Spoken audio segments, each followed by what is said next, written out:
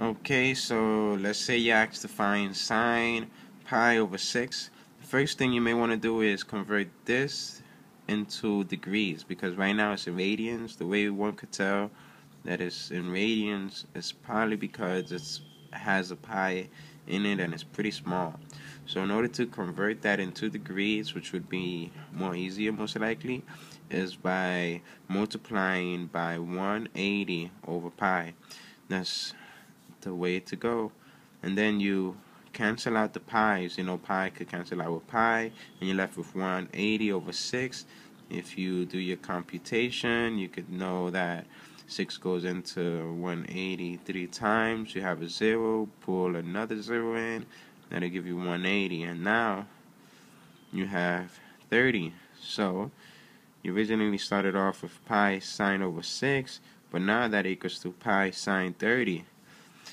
Now that you have pi sine 30, you know which triangle to use.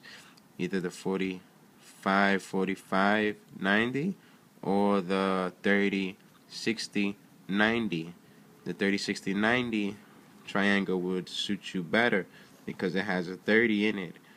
So making that little triangle, you got 90 here, 30 there, 60 there.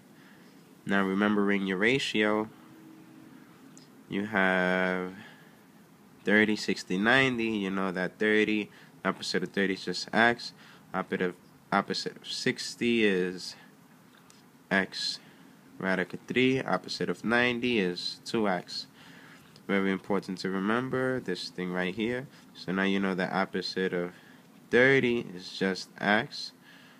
Opposite of 60 is x radical 3, and opposite of 90 is 2x. Also, since the smallest basic triangle, 1, is also known as x, you could just mark that as 1. Mark that as 1 and mark that as 1. So if you see 2x, you know that 2x is 2 times 1, which is just 2. And that's just radical 3. Now, remembering SOHCAHTOA, you could think about sine, and sine is opposite over hypotenuse. And if this is a sine, opposite is 1, and hypotenuse is 2. Therefore, you have sine equals to a half. Let's make that more specific as sine 30, which is sine 30 equals to a half. There you have it. Hope that helped.